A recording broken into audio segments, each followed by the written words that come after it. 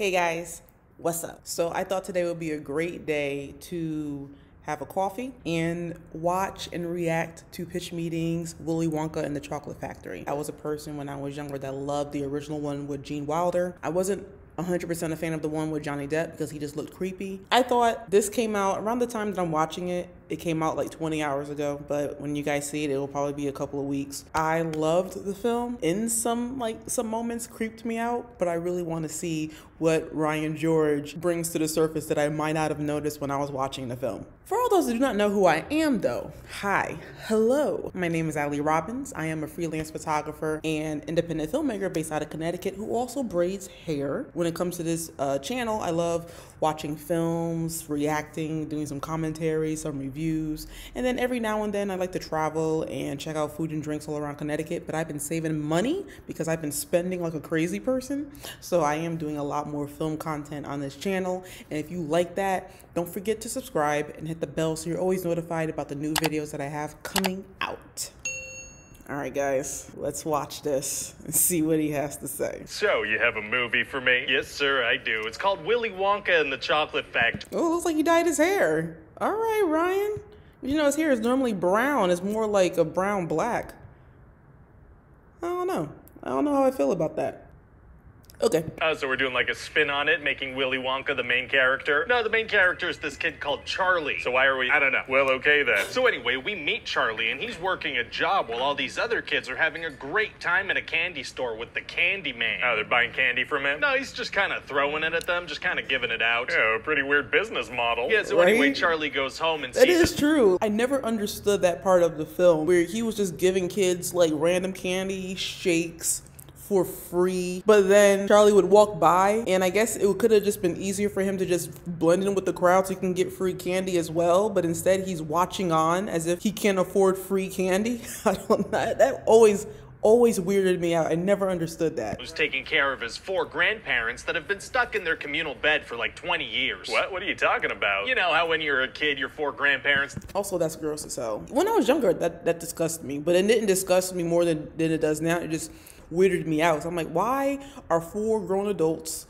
in one bed? I understand you guys are poor, but there's a thing called hygiene. I don't know. That just didn't make sense. And how is everybody sleeping comfortably? In the same bed and never get out because they're too old? Oh, I don't think that's a thing. That sounds super unsanitary. Yeah, all they do is complain and eat cabbage soup all day. Oh God, I can't imagine what those sheets must smell like. Not great, I imagine. So anyway, then we're gonna... Oh, I forgot they were drinking cabbage soup. That's gross. You know that house was funky. If you're just sitting around laying in bed eating cabbage soup, you are farting like it's nobody's business. That's worse than what I was thinking in my head. I totally forgot that they had the cabbage soup. Out that this guy Willy Wonka, who owns a candy factory, is having this big contest. Oh, what's the contest? Well, he's hitting some golden tickets in some candy bars, and whoever finds them gets a tour of the factory. Wow, wow, wow, wow. Yeah, so everybody in the world just starts going crazy, like everybody's looking for these things. And who ends up finding them? Well, there's this girl Violet who loves chewing gum. There's a boy named Mike TV who loves TV. There's a boy named Augustus Gloop who likes to eat, and there's a girl named Veruca Salt who's, you know, Satan. Oh, she is. She's a spoiled little demon child for sure. Satan. Slid it in. Like, Ryan George, he be sliding stuff in if you don't catch it. And then Veruca, who is Satan. Family doesn't have money, so they can't really buy chocolate. Bummer. And then his mom is gonna sing a song called Cheer Up, Charlie. Oh, we have musical numbers. Sometimes. Well, okay then. People do enjoy the occasional song. Yeah. Not this one, though. Oh, yeah, pretty much everybody's gonna hate this one forever. Okay. Anyway, eventually Charlie ends up finding the ticket, and he gets to bring somebody with him. Oh, so who does he bring with him? His hardworking mom? Nope. He's gonna bring his Grandpa Joe. Haven't all his grandparents been bedridden for 2 decades? They sure have, but Grandpa Joe's gonna be so excited he's gonna get out of bed and start dancing around. What? Yeah, he's so excited he can't wait to go. You're saying all it took for him to get out of bed was the opportunity to go eat some free candy? That's right. What about when Charlie was born and the mom had to raise a child by herself? Nope, he didn't. That wasn't enough for him to get out of bed. What about trying to get a job so they don't have to eat cabbage soup all the time? So he's gonna dance around, he's gonna sing a song about...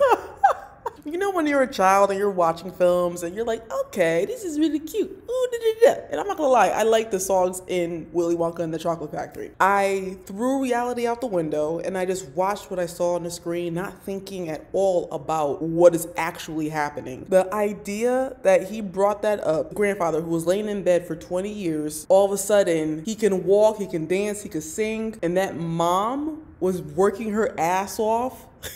You kind of look at the film a little differently now, because actually when I was watching the film, the grandfather wasn't really the best like he wasn't actually a good guy. And it's kind of weird because I knew that, but I never connected this part to be the beginning of the downward spiral of the grandfather.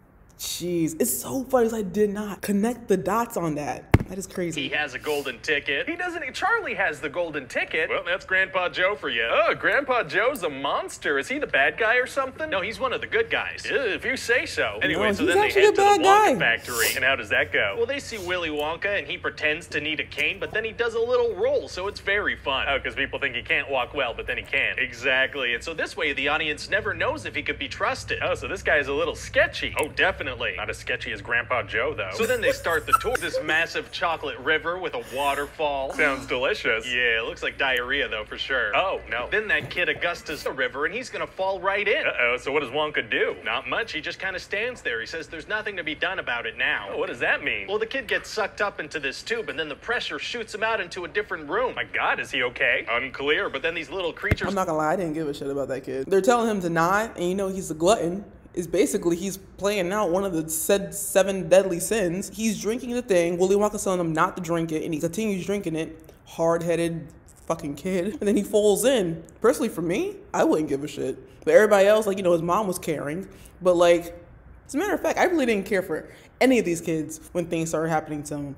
And I kind of didn't really care about Charlie, but you know, he's the main character and he's supposed to be the angel of the story, so...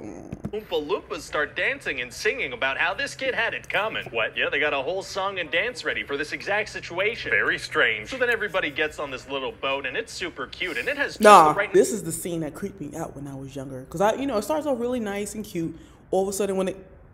I think even now if I watch this, the tunnel scene would creep me out because it just traumatized me when I was younger because everything's happy-go-lucky, candy, chocolate, ooh. And then all of a sudden, imagery on the walls. Like, it's insane. For them. Does that mean that Wonka knew that one of the kids wasn't going to make it out of that room? That's certainly one way to interpret it, sir. Ew, very dark. Yeah, and then they go through this tunnel on a little boat ride. Oh, well, that's fun. That'll kind of counterbalance the extremely dark thing you just alluded to. And the tunnel is dark and images start getting projected on the walls. Millipedes crawling on people's faces. Chickens being beheaded. What? And Wonka just stares at everybody and he's speaking in an increasingly loud voice. What is going on? He's singing about how not a speck of light is showing, so the danger must be growing or the... Oh my God. So anyway, then they head into the next room. Wait, what the hell was that about? I don't know. So then in the next room, they get these everlasting...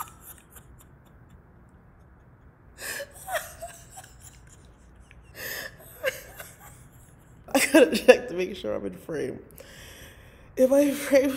Because it creeped me out too when I was younger, and it was never explained. And Violet eats some gum that she's not supposed to, and it makes her turn into a massive blueberry. I mean, she just fills up with juice. She fills up with juice? And so the Oompa Loompas have to roll her into another room and juice her, or she's gonna explode. She might explode? Only if the Oompa Loompas don't juice her, and then they do another song and dance specific to this very situation. When did they write and rehearse these things, and how did they know they were gonna play out like this? Unclear. So then they all get to try out some lickable wallpaper, and let me tell you, Grandpa Joe gets pretty nasty with his tongue on that thing. Ugh. And then they go into another... I'm sorry, I gotta watch that again. That thing. Ugh. And then they go into another room. Wonka tells them they can't have any because it's not ready. Okay. But then when everybody leaves the room, Grandpa Joe is like, hey, Charlie, everybody's gone. No one's watching. Let's... That's exactly why I always thought that the grandfather was like the worst person. It is kind of funny that Ryan George is pointing out the darkness and the sketchiness of Willy Wonka,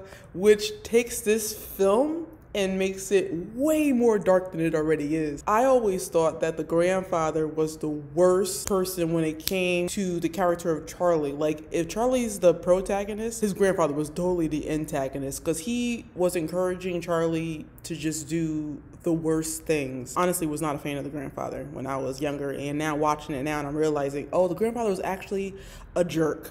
Oh, this freaking guy, are you sure he's not the bad guy in this thing? He might be. So then they start floating up towards this big ceiling fan, and it seems like they're gonna get chopped up by it. Oh, gonna be tough to get out of that situation. Actually, it's gonna be super easy. Barely an inconvenience. Oh, really? Yeah, see, they just start burping a whole lot, and that makes them float back down to the ground. Oh, solving problems by burping is tight. Yeah, it is. So then what happens? Well, Mike TV gets turned all miniature, and Veruca falls down a garbage chute that leads to a furnace. Oh, this place is a death trap. Well, we're gonna imply that maybe the kids didn't die, so. Oh, okay. You know, they're all definitely on a... That's true, they do imply that, but he never is concrete on that answer.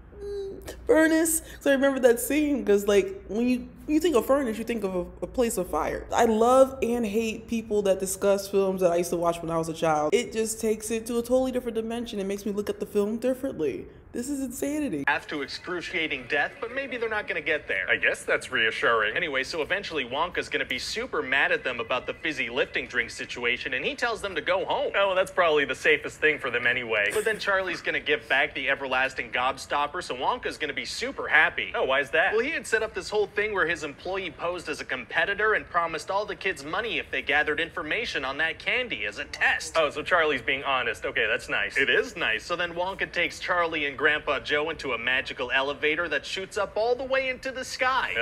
Like the Angelical Cats.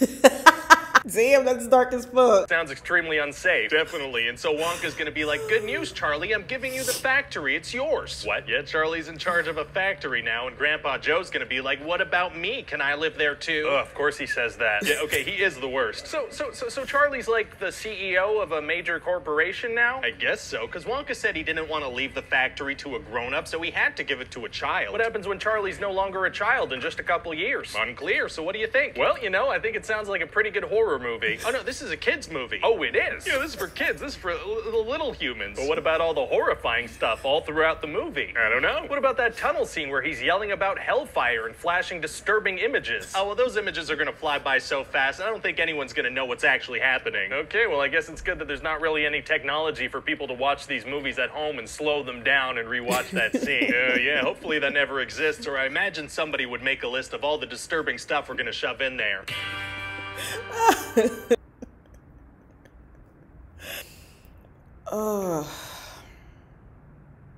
That was funny as hell. And yes, the grandfather was the antagonist. He was the villain in the story. Alright guys, I hope you guys enjoyed this video. If you guys did, definitely give it a thumbs up. If you really like it, definitely subscribe. Check out my website, guys. It's new and improved, and it's doing its thing. It looks really good, honestly. You get to know everything that there is to know about me when it comes to the arts, as well as, if you guys do not know, I braid hair as well. So I do photography, I make films, and I braid hair. If you guys want to get your hair braided by me and you live in the Connecticut area, you can email me from going to my website. You can DM me if you check me out on Instagram. I'm available and I'm here. Also, leave me a comment below. Were you guys a fan of Willy Wonka and the Chocolate Factory, the one that came out with Gene Wilder? Did you think it was as dark as it actually is? And do you think that the grandfather was kind of like not a good guy in the film? I always knew that, but I didn't know to the extent of his villainous ways until watching this reaction, and I just think it's hilarious. Also, Willy Wonka and the Chocolate Factory is a very disturbing film. That's something that I realize now. But let me know in the comments below if you think that it actually is or not. Also, if you guys like what you see, you know what to do. Like, subscribe, hit the bell so you're always notified about the new videos that I have coming out. And you love my face and enjoy my content, you know what to do, and I'll see you all in the next video.